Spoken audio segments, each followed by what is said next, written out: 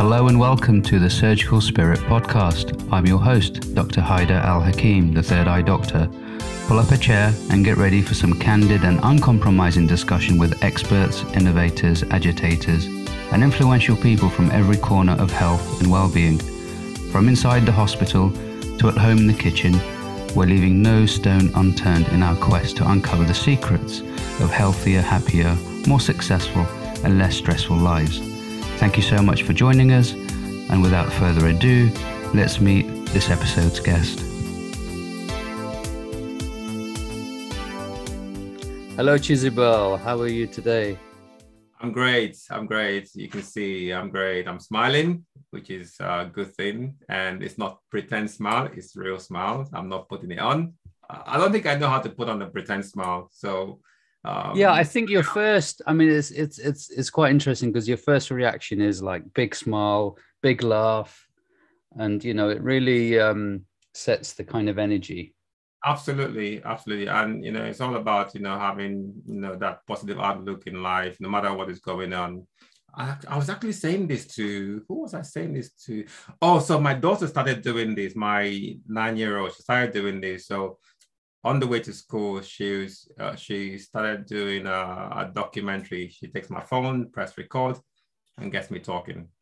And I remember saying on the way to school on Tuesday, in her part 2 documentary, that we gotta smile, even if things are going rough and whatever. Smile, because when you smile, the energy that comes with that helps you deal with the challenges you're facing, because smiling authentically from inside, there is something, you probably know the term for it, you probably know the chemicals. I don't know if it's what is it? It's not adrenaline. I don't know. You know best. Medical terms and so on and so forth. You know what I'm trying to say here. But I think that's the key thing that we should remember, because I did this experiment once, and decided to find out how our actions when we go through certain things affects us. And I think I heard this on the podcast, is walk with your head down and see how you feel for 5 minutes. And then walk with your head up and see how you feel for 5 minutes. There's a big difference there. Because when you put your head down, head is heavier, shoulders down and all that stuff, you feel a lot heavier. But when your head up, shoulders up, you feel a lot lighter, and your outlook seems to be a lot more brighter and welcoming, So I thought really these simple things, little things, does really affect, or have an impact on the way we carry ourselves in life. So yeah. And where did you get that from? This, smiling and laughing? It was you mean me as a person? Yeah. Interestingly, I've been that way since I was a kid. Funny enough, maybe some of my, secondary school mates might see this podcast. My nickname in secondary school was Boy Smile. Because I just smile. I smile about everything. It doesn't mean that, I don't get, a frowny face if I'm unhappy or whatever, but my general outlook in life is one of a cheerful nature. And, and I think it's one of the things that's helped me carry some of or get through some of the challenges I've been through in life, and just having that cheerful outlook. And today I'm still the same. I'm still Boy Smile. I still smile. But it's got to come from somewhere. Who gave you that cheerful outlook? I don't think it's, interestingly, I'm not trying to, not my parents. It's certainly not my parents. Dear, oh dear, yeah. Fair enough. Give that credit, but it's not. It doesn't come from there. Not that it does smile. I think it's something I developed over the years. Yeah, it's something I developed, and it's still with me. It became part of me, and it is me. And who were your role models? During that time when you started realizing that smiling was a. It was my older brother. My older brother. He's late. He died at the age of 26. I was 18 when he died. and he was one of my major influencers in life at a very young age. As a matter of fact, he played the role of a father to me. He taught me a number of things about life, how to perceive life, how to make decisions, without anyone making decisions for me. I remember those things till today, and those things have influenced me. There was a letter he wrote me, and I don't know where that letter has gone to. And I kept that letter for a while. It just disappeared, and there was a lot of what I hear now from people who you call motivational speakers, you see them on Instagram or whatever. He said some of those things to me way back then, in the late 80s, right up to 1990 when he died. So he was a major influence in my life, and I think that still carries me till this day. So what kind of words did he write to you? Words of wisdom, and one of them was, I repeated this to someone yesterday actually, and he said to me, don't let anyone make a decision for you on how to live your life. It's the decision you make. If it's a good decision, then God will bless you for that. If it's not, then so be it. But then you learn from those wrong decisions you've made. And I've made some pretty nasty decisions or wrong decisions that have had negative impact on me, but then I learned from those things. So those are valuable lessons, and he taught me to be a man. He was the one that got me into the whole bodybuilding thing from a young age, so I followed his footsteps in that. The beard was him, because he used to carry a beard. Still a reflection of that. Women. No, I wasn't a womanizer like he was, but he I would say he taught me how to be a womanizer. No, that's not it, but he taught me to be confident when it came to talking to, because I used to be very shy when I was younger. Used to be really shy, so he knocked all that out of me, basically. So he got you used to rejection. He got you used to the whole absolutely females rejecting you absolutely 95% of the time. I mean, that's what I get anyway. No, probably 99.99% of the time. Just joking on that one. Yeah. No, you're right. 99.99999%. Yeah. He was a major influence on my life. I don't think I would say, who else will I say is a role model? There are people I look at what they do and see how I can learn from that, but I'm not going to say anybody else is I'm not going to give that space to anybody else. So that's so what happened in that dynamics between your parents and your older brother that sort of made you gravitate towards your older brother? I think it's more of the culture thing. My dad was busy. He was busy working. He was traveling up and down. My mother had her own business, which she was focusing on, of course, raising children, big family, and so on and so forth. This was in Nigeria, was it, or here? Nigeria, yes, in Nigeria before I came back here. So at that time, my older brother, he was in university then. So he felt he had a role to play, to make sure that I don't go down the, whatever path that may not be good for me. And obviously, having lived through that himself, the challenges he's had to, deal with my parents, it's always having a fallout here and there. I think he felt that he also needed to guide me as the second boy, down the line. I come from a big family. We were 8 in number, 6 boys and 2 girls.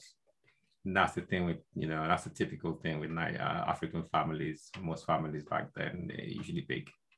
Yeah, I think what made my family big was the fact that there were a number of twins. Oh. Yeah, there were 3 sets of twins in the family. So probably if they didn't have those twins, we probably wouldn't be that much in number. Yeah. Yeah. Are you a No, twin no, no, or? no. I'm not a twin. I'm not a twin, and I'm glad I'm not a twin. And your older brother wasn't a twin either. He was a twin, yes. He was a twin with my older sister. He was a twin with my older sister, and then me, and then after me, the twins, and after the twins, there's a boy, and then after the boy, there's the last set of twins. I don't know how that happened. Yeah. Did you get on with your older sister, twin to your older brother? I won't say I respected her as my older sister, but as I grew older, we had our challenges. We had our back and forth. And I think it's only more recently that she probably started to respect me more. Yeah, because I'm not one to not speak up. Yeah, so I will challenge things that I feel needs to be spoken about. If you're wrong, I'll tell you you're wrong. Some people may not have that confidence or boldness to say so, but I like to, speak up and speak my mind. We can have a dialogue and, have common ground, fine. But if you want to impose your ideas on me without reason, that's not going to work. I like to reason things out with people. So that was the kind of dynamics then, really. Yeah. But, and within the actual, your Nigerian family structure, was it sort of more maternally dominated or paternally dominated? Ooh. Usually it's paternal. It's usually paternal, really. And I think that's the result of the culture, and that's still the case till this moment, where the paternal side, even sometimes after death of the man in the family, paternal side comes over to, take over control. So it's still, I think it's changing gradually, but it's still a major part of the culture. Yeah, I mean, in our dynamics, it's the the umbrella is paternal, but the actual mechanics, the day-to-day mechanics is all maternally controlled and dominated. Okay. So society in general is paternal, but within the family, it's maternal. Which is an interesting dynamic.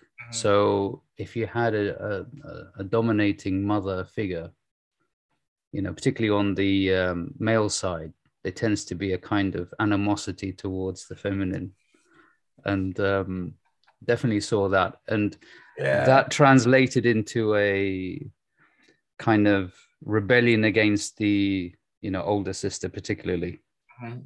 Because interestingly, in my own family, it was the case because the maternal side, my mother was a much more influential person in the family. She was the loudest. She was she was the most feared. You dare not, mess with her. Yeah. Otherwise, she's got the final word. She's got the final word, and the final word is usually yes. You get the whip, Yes. So because of that, she was fed. Even my friends, my friends will, like, when they come to see me, is your mother home? Is your mother home? Yeah. Like, no, the coast is clear. Come on now. Yeah. That kind of thing, Yeah. Yeah. I mean, the older systems were maternally dominated, and I mean, it works for smaller tribes and smaller numbers of people coming together, but once you get into a larger system or a governmental system, then the paternal takes over. And that's the case in sort of big organizations and big corporations. Now there is this movement that they want more a feminine drive within corporations and organization. Whether that's going to succeed or not, probably not, because the driving organizational force is actually quite you know, not very maternal at all, not very empathic, and you know, it doesn't get things done. No, do you feel like you know, I had this conversation with a female exec not too long ago, and she was frustrated because yes, she was, you know, brought into the board, but not being given the responsibility or not being allowed to make those decisions. So typically it appears she was just a figurehead. She was just there as a token. Yes, I mean, I find that to be the case. I don't know if that's something you've observed as well. Well, you see, I mean, I work within the caring profession, and you know, the caring profession is dominated by you know, feminine trait individuals. So it's different. Whereas business, I think business is very much cut and dry and you know, results based. So it's the market that judges. It is really. the market, yes, you know, and you know, it's not really a sort of a feminine or a masculine thing. It's the market that judges, and you know, in healthcare, you do need, you know, quite a empathic and compassionate and kind individual. You get that from the female doctors and nurses, really. Yeah, I mean, the temperaments are more likely, you know, to be the feminine temperament. Essentially, agreeableness. You know, that's the biggest temperament in terms of best ability in healthcare. You know, how agreeable are you with your patient? Yes. And you know, the more agreeable I am with my patient, the more likely for there to be a bit more healing. What determines that, you know, agreeability? If I was temperament. It's a personality trait. It's a personality trait. You know. What if you don't have that temperament, that right temperament? Well, I think if most medical professionals don't. Some do. A lot do. I think the majority of healthcare professionals are very agreeable individuals, which is why there is this mismatch between management and, you know, the healthcare professional, because people in management tend to be a lot more disagreeable because that's how you get things done. You know, you just got to tell them, sorry, do this. We've got this deadline. We've got this target. Just get on with it. Whereas in healthcare, yeah, you've just got to put your needs aside, and the needs of others trump your needs. So, you know, that's what happens. I guess that's the reason why, you know, there's a high, you know, I don't know if I would say it's a high burnout ratio, you know. Yeah.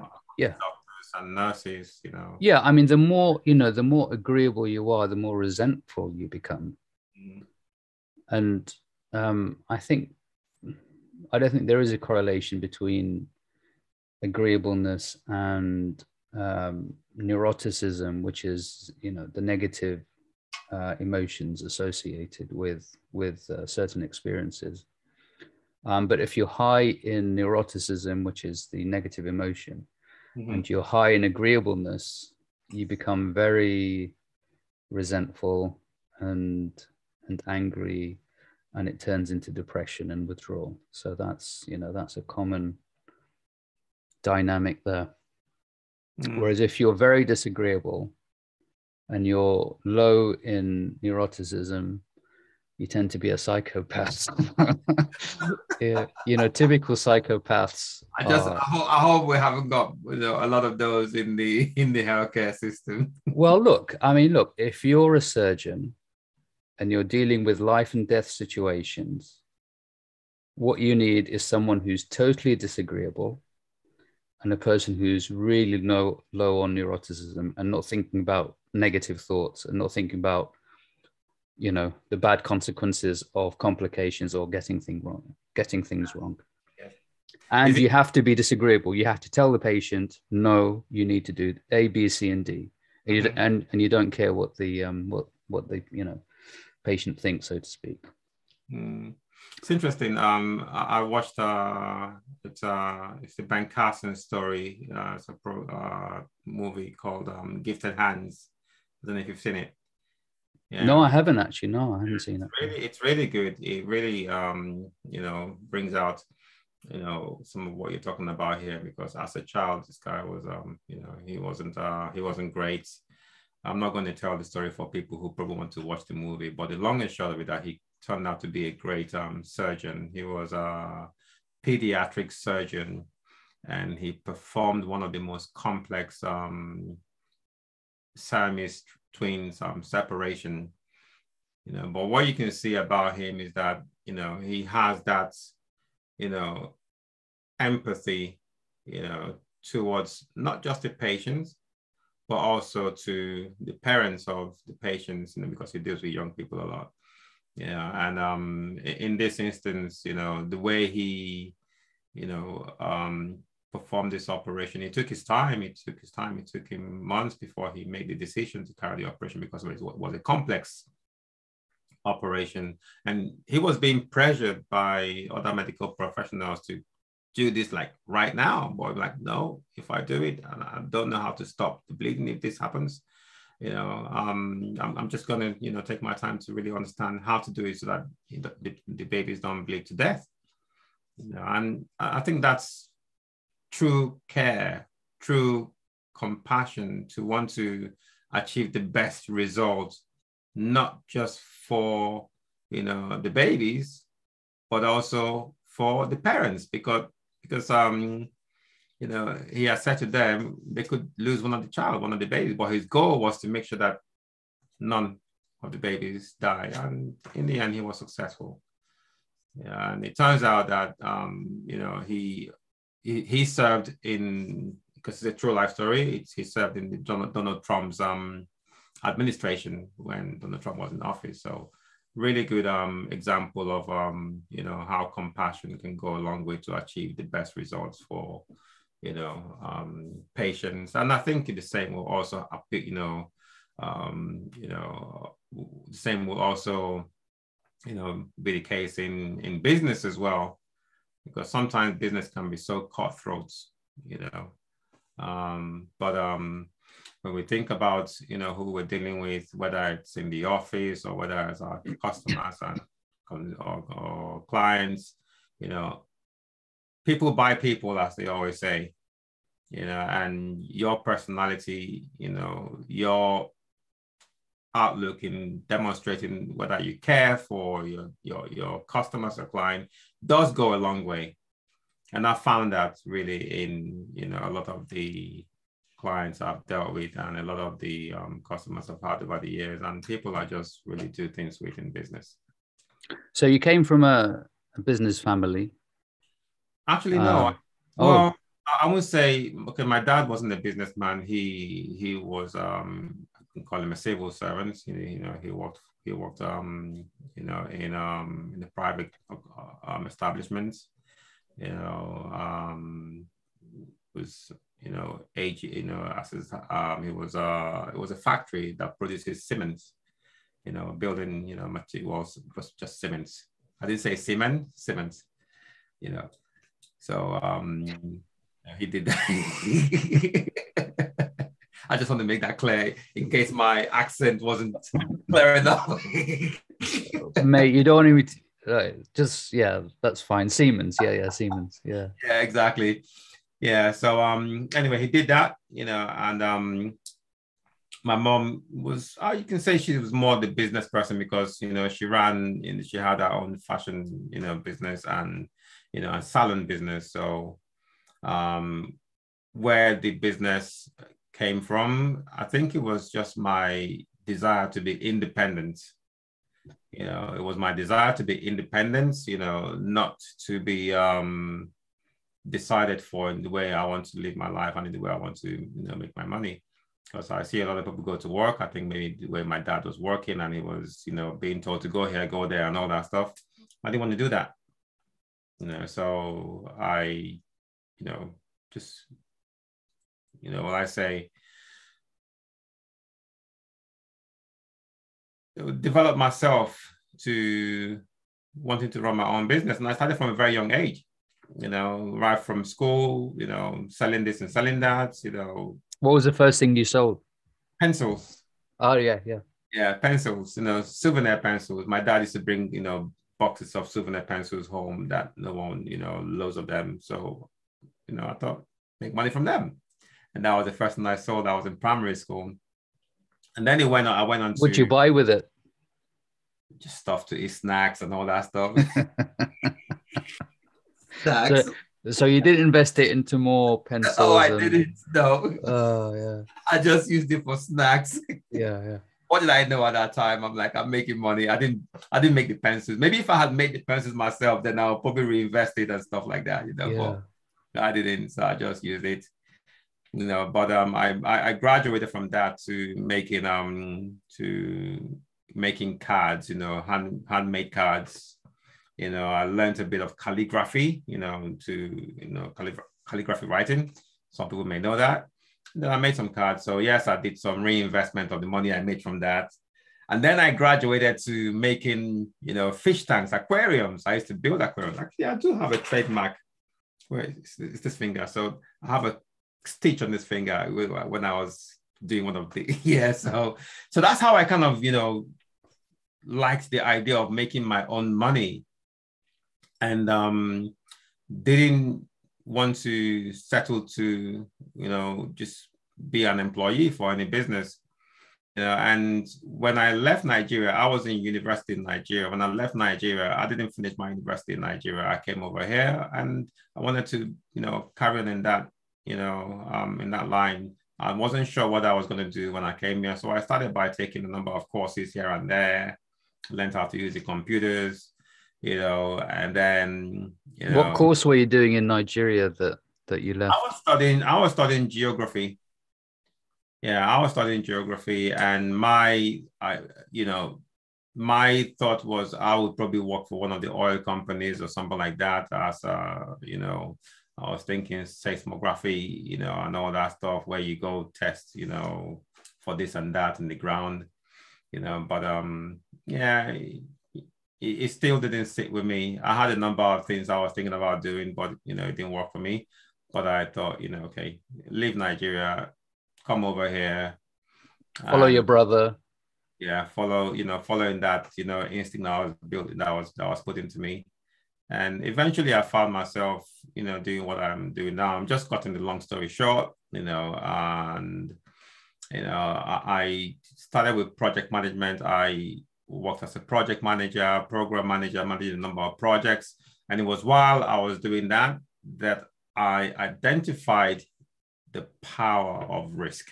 Because one of the things that was significant when managing projects is that you have to manage the risk in those projects. Because without the management of the risk in the project will fail. Because you have dependencies, you have constraints here and there. Some people in the field may know that when they look at project plans, we use Microsoft Project, and then you have to manage the risk in those dependencies. And I thought, okay, so if risk is this powerful, then why is it not being done a whole lot more? So I thought I was going to find, see what's available there in terms of a course. I was doing a project for BT at the time, and there was a guy there who had done some risk course. So I asked him, and he introduced me to a course that I did, and that was it. I fell in love with risk.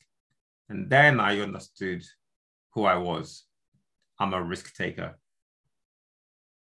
How does that work? I mean, how does looking at risk make you a risk taker?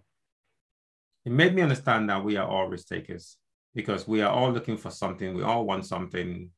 We all have different paths to wanting to achieve what it is that we want out of life, whether it's a career, whether it's a business and all that, and when I understood the dynamics of risk, and I understood that it's a very powerful force, that enables us to get through life. Because there are multiple types of risk takers. So we've heard the term risk averse people. I call them, passive risk takers. So you have the active risk takers, you have the passive risk takers. Your active risk takers are the ones who are, you can say they're more aggressive, they're more outgoing. they're more fearless in terms of pursuing opportunities and investing in those opportunities. Whereas the passive ones are a lot more cautious about pursuing opportunities. They'll rather put their money in the bank and save it than invest in money. So I'm just using that as an example, and, this defines all of us in one way.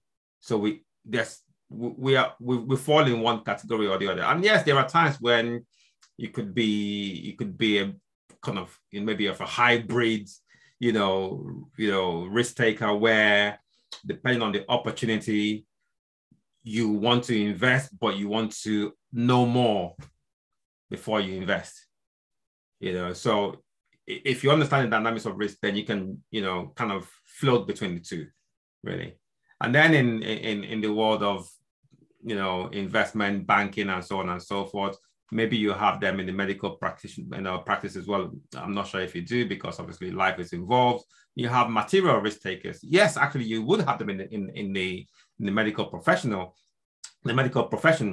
because just going back to the example of Ben Carson, the surgeon I was talking about in the movie. I would say he's a material risk taker, because he took on a complex surgery no other surgeon wanted to touch. So you would have these dynamics of risk. And this is something that I've learned over the years. So from that time when I, took that first course, I carried on doing a lot of research. And again, it's not just research from the textbook point of view. It's really seeing how that affects life, because really risk is everything. You can see that photo behind me, it says risk is everything, and the risk is you, really. And then I say that to people because I've come to understand that risk is that we are risk, and how we manage ourselves as risk determines whether we succeed in the achievement of the purpose we want to achieve in life. And the same goes for businesses as well. How you manage yourself as the business of risk or the risk of business determines whether you achieve your purpose as a business or not, because your business is established for a reason, and that reason you want to see that reason materializes. But then there are steps you have to take, there are processes you have to follow, there are methodologies you have to follow, and things like that. There are so complex assessments, or analysis you have to carry out, depending on what the situation is. And you've got a series of videos which sort of goes through that. Yes, I do have some of that out there, and this is also part of the type of work I do for the clients I work with. Is carrying out these different analysis and also educating them as well, because we've been wired to think that risk is about managing the, or preventing or avoiding what could go wrong.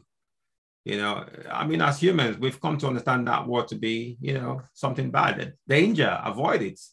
But what people don't understand is that risk is just the umbrella. It's just the canopy, of that umbrella.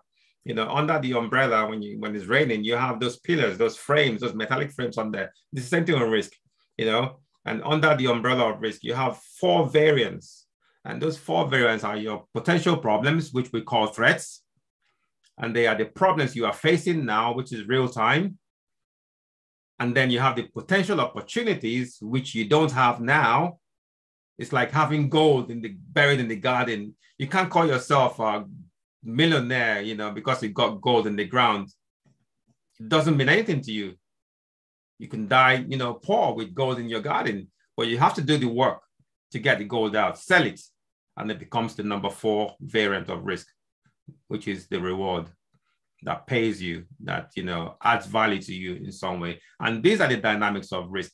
But, a lot of people tend to focus more on the negative. And the question I always ask is, when you focus on the avoidance, they're trying to prevent the what if could go wrong, what are you missing out on in terms of the opportunities?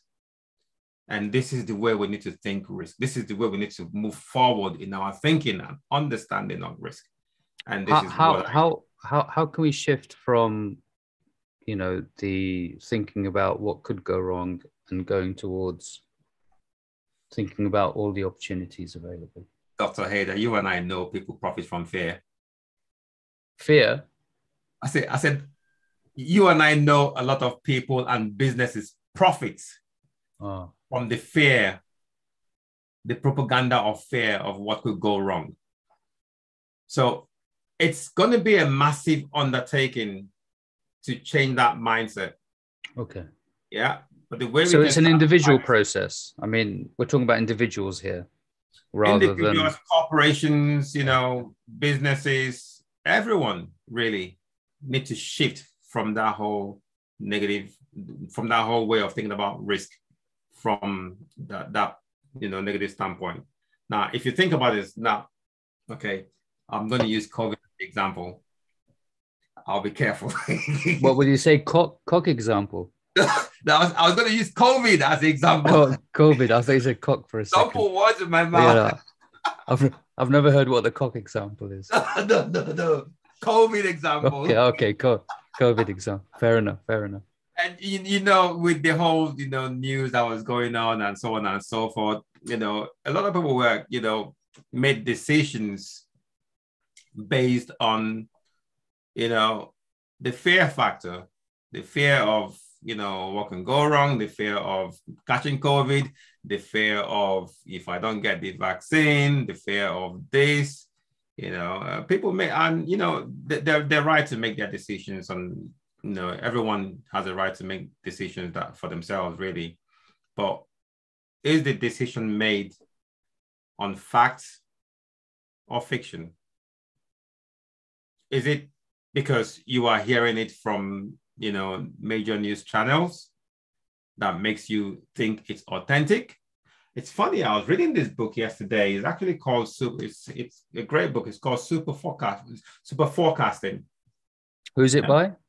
It's by Philip Tetlock and Dan Gardner. In the book it talks about how a lot of governments make decisions on data that has no factual backing. And people make money. You have analysts that make money by peddling, data they can back up, and you have governments, ministers, presidents, and organizations not fact checking, data that they put out. I'm going to read this line. I did underline. It says, many have become wealthy peddling forecasting of untested value to corporate executives, government officials, and ordinary people who would never think of swallowing medicine of unknown efficacy and safety, but who routinely pay for forecasts that are as dubious as elixirs sold from the back of a wagon.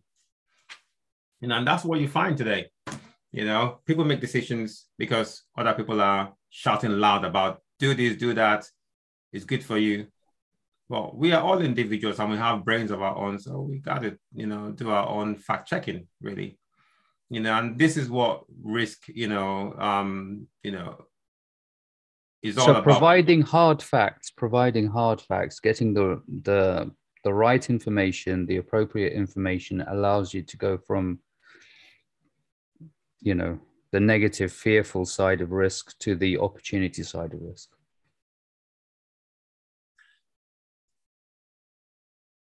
You have to understand that, you have to understand the dynamics. So think about it this way. Risk is all about achieving your purpose. And in the achievement of that purpose, there's negative and there are opportunities. There's a positive and there's a negative. So it's about managing that dynamic. Yeah.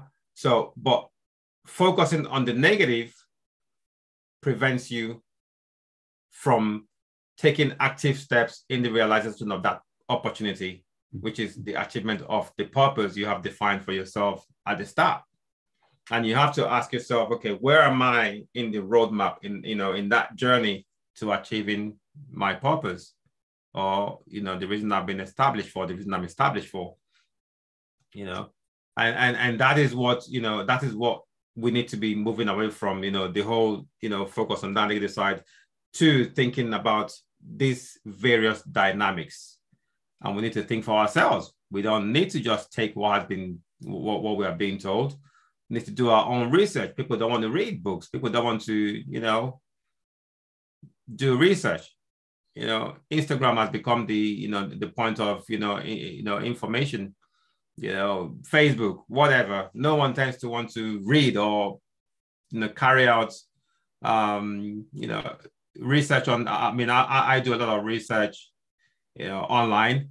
And when I do research, I look at, various sources of information. I use academia, which is a great source of, a resource that you can find information that you would, never think of finding, on, in the library. Yes, you can go to a library and get books, but there are many ways you can inform yourself. And when you're informed, then you can make better decisions as individuals or as business owners or as medical practitioners, as, Dr. Ben Carson did, because he read a lot of books before he performed that complex surgery. Mm-hmm. What's the riskiest thing you've ever done? Ooh, I've done a lot of risky things. Riskiest. Come on, you can tell. No one's listening. No one's listening here. Are you sure no one's listening? Let's see. I'm shaking. Well, no one's listening now because we're recording it. I know. Don't worry, your mother's not listening. Or your big sister. I think it's what I'm doing now.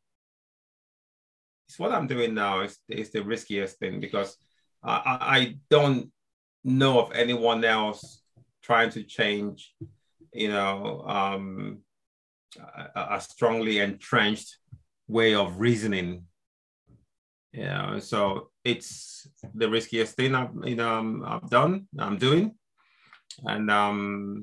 And speaking to me is very risky. That's probably one of the riskiest things you've done so far. It's not high on the Richter scale.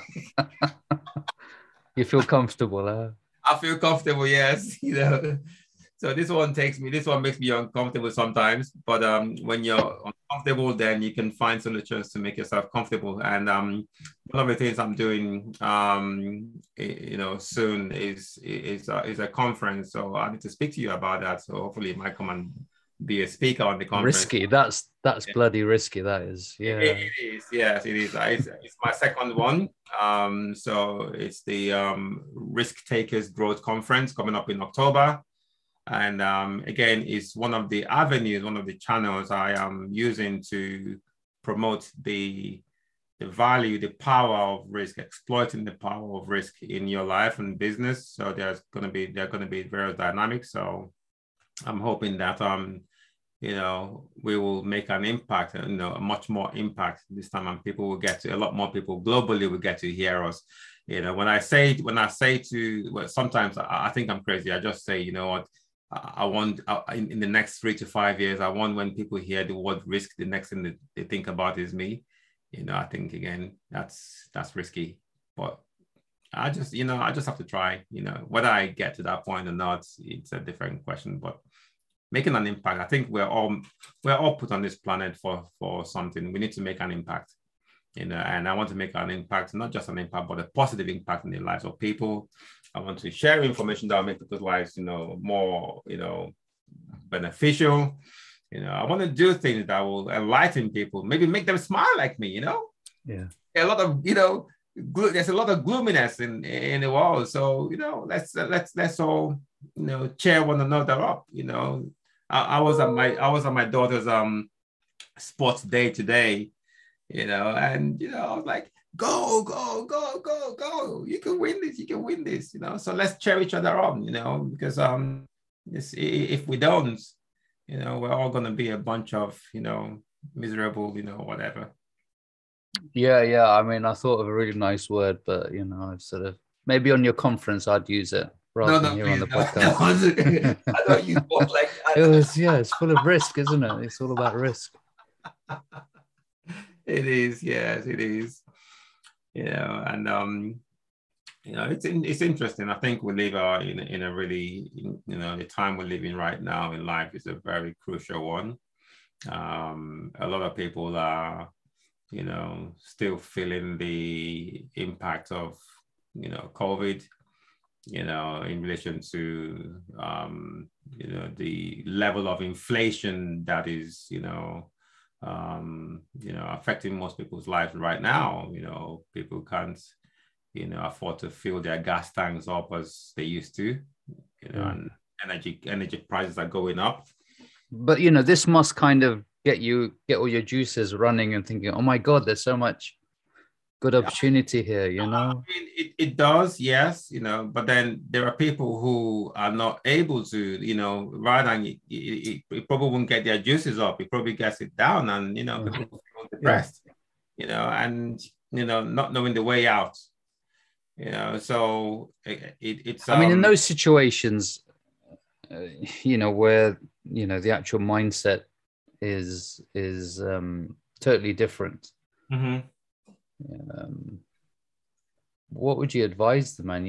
What would you do in those situations? I mean, here's you in Nigeria studying geography, and then what happened? You had this epiphany, or what got you kind? It wasn't an epiphany. I mean, I was doing business already. Before I left Nigeria, I was, a friend and I set up a consultancy. It was the first company I ever set up. I was 22 at the time. And we were trying to secure contracts here and there. We're trying this establishment, we're trying this bank. Well, we got a contract with a bank. The bank has gone out of business now. We got a contract with a bank to supply a number of things. They want us to supply motorcycles that they will use for their courier services.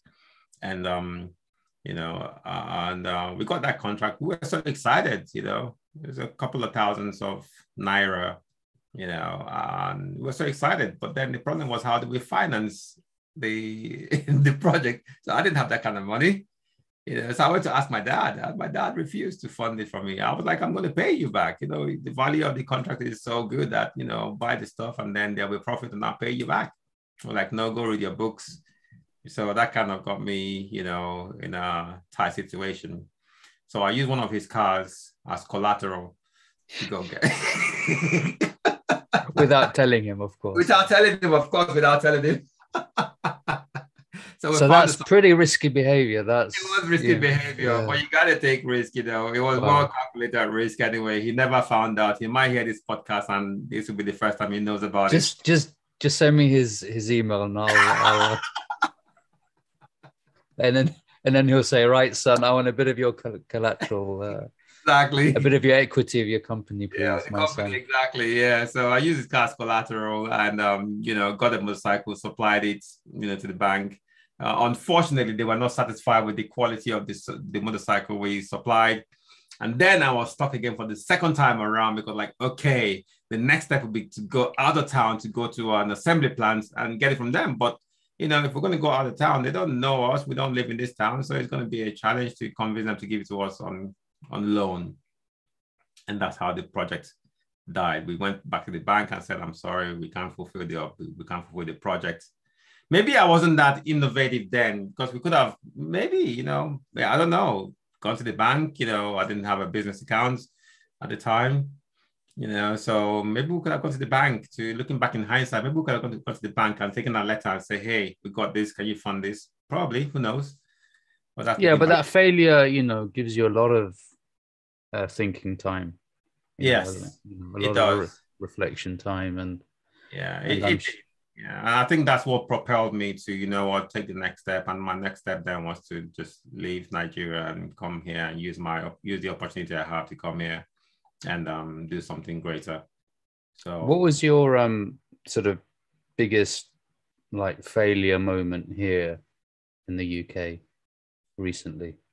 Oh, that's a good one. That's a good one, and that's a personal one. I'm not going to go into much detail, but I don't know if I'll call it a failure. But it was the breakdown of my marriage, basically. Mm-hmm. Yeah, it was that, because it happened and it had a knock-on effect on a lot of things. Mm. And when that happened, it happened at a time when, okay, I was doing some work. I remember I was doing some work, so a project at that time for a bank, but right, I mean, it was a messy breakup and all that stuff, I'm going to court, but then right after that project, I struggled to get another project, and my goodness, I don't know what was happening with all the experience I had. No project was coming, and oh my, that hit my pocket hard. Hit my pocket. People won't talk about these things. Everybody likes to look good and all that stuff and pretend as though they don't go through, tough times. Listen, man, tough times happens to everyone. It's a normal fact of life. We should stop being ashamed of these things, because it is shame. It is, this kind of shame that holds a lot of people back. Shame about what happened, shame about life, really, because life has its dynamics. We need to embrace both the good and the bad, the good, the ugly. Embrace it all. Is all the dynamics of life. And when you embrace the dynamics of life, then you can sail, like the Titanic. No, not the Titanic. That's not a good example, because the Titanic crashed. You can sail like one of those, sailing boats that crosses. Yeah, a bit like what's it called? Sinbad's Ark, or the flying carpets. No, those Arab Alibaba, isn't it? Yeah, Alibaba and the 70 thieves from. Yes. No, is it Alibaba and the 70 thieves or the 7 Seas? Maybe the 7 Seas, mate. But you just float in the air. You just flow, you can float, and whatever comes, you take it, So yeah, that was my challenge. But what's interesting is that when we develop the right mindset, and I think through experience of my mindset is being shaped, is being sharpened, and it's allowed me to deal with challenges in such a way that, a lot of people struggle to deal with challenges. I take the good, the bad, the ugly, however it comes. And like I said in my book, it's all data. What's the name of your book? My book is titled For the Love of Purpose. For the Love of Purpose, take these 7 powerful steps to achieve your purpose. And I'm writing from experience, So our failures are data that we can use to our advantage. I mean, think about it. Google. Why is Google in business?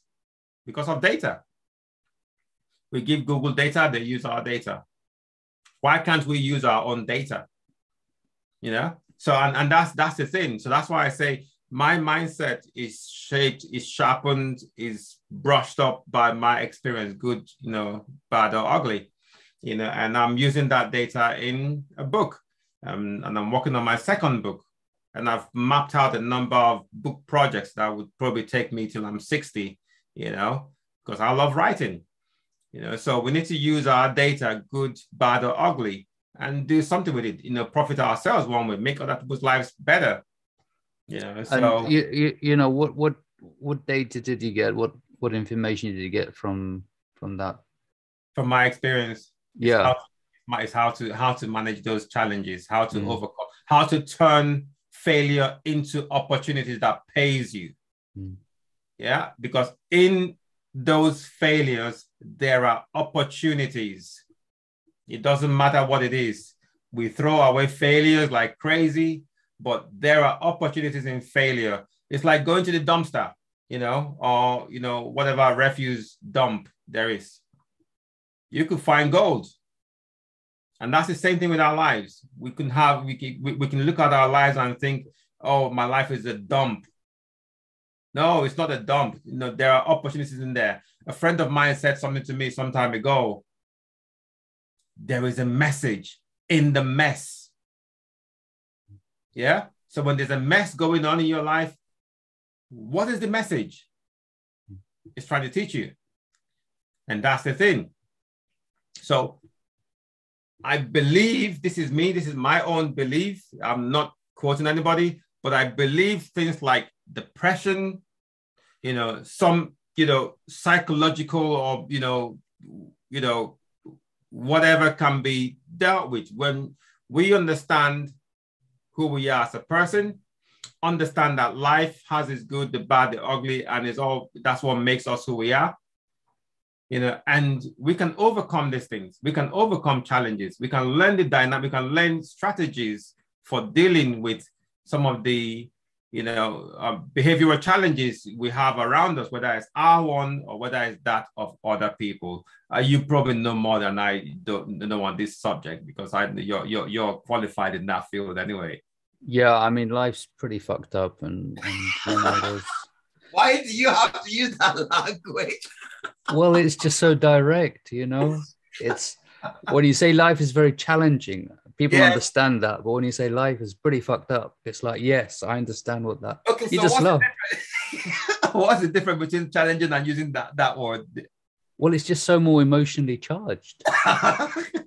There's more investment. There's more investment in that word. The word. Challenging can be quite professional. Anyone can use it, and it's okay, and it doesn't get anywhere. But if you say this is fucked, it has many meanings, but you can see it in the emotion. It's not the kind of word I use. I try to stay more on the civil side. Well, yeah, I try to stay more on the, Yeah, I mean, even in our informal conversations, you are a very, very civilized individual, I must say. I try. Whereas I'm the opposite. If I'm informal, I'm sort of on the seaside. On the seaside. Yeah. So and that's really, my experience. And I it's not been easy. It's not been easy, because I have to face, deal with people every day. But I think what's helped me is that I'm clear on my direction. I don't think you like easy. I think you'd get bored very quickly. I'll get bored easily, absolutely, yes. Yeah. And that's why I like to keep myself busy. I like to take on challenges. I like to. Yeah. And you're a big individual. You're quite an intimidating individual physically. I don't think so. I think that I've got people. I mean, I like it. I like.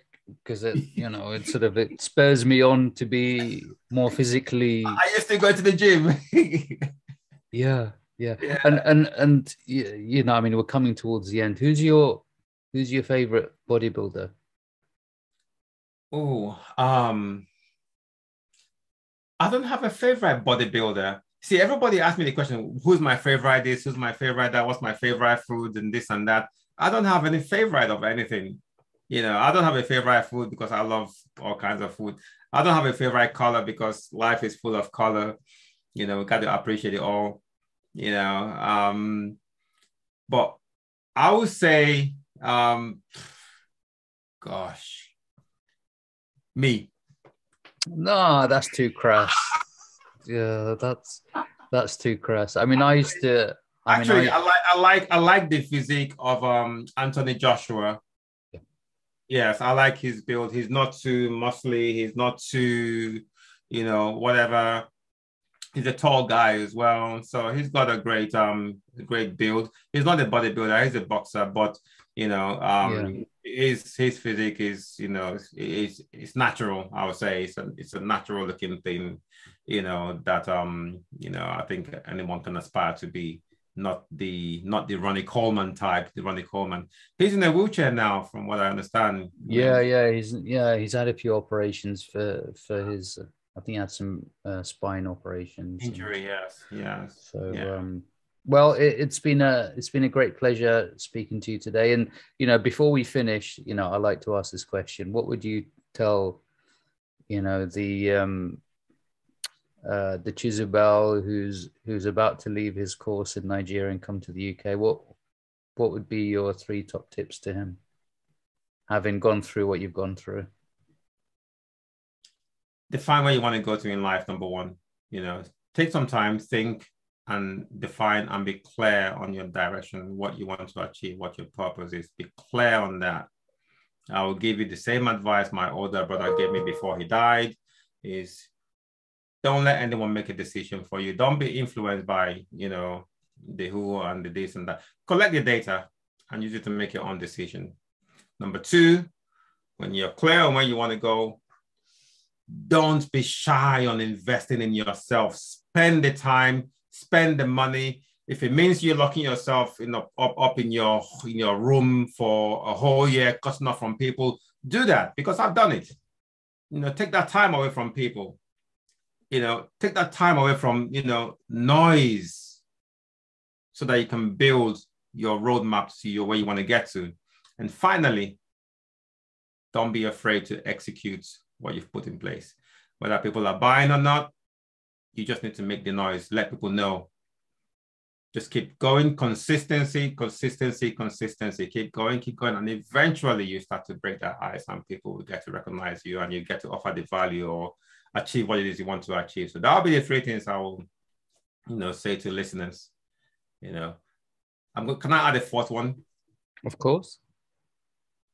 Take risks. Yeah. Take risks. Yeah, I mean, with a beard like that, it's got to be a big risk. I love my beard. Thank you, Chizubel. It's been great. Thank you, Dr. Haidar. It's been fun. It's been exciting. We always have great conversations, So thank you for having me on your show, the Surgical Podcast, Surgical Spirit Podcast. Let me say that correctly. It's amazing. And yeah, you were mine as well. So, yeah. It's got the nice E sign on there. Yeah. Actually, it's got the COVID tick on there as well. Yes, we were COVID tagged, because of our, intense conversation around the subject, which you kind of, did very well of to avoid going into details on. So that was fine. That was fun. That's that's an achievement to be tagged, to be recognized. Thank you, Chizubel. It's been a pleasure, and I hope your listeners, enjoy this. And I definitely recommend this book, The Super Forecasting by, Philip Tetlock and Dan Gardner. I hope you get commission for that. I like to promote, but don't forget to get my own book, For the Love of Purpose. Just type my name on Amazon and you'll see the book. For the Love of Purpose. Take care, Chizubel. Yes, thank you so much.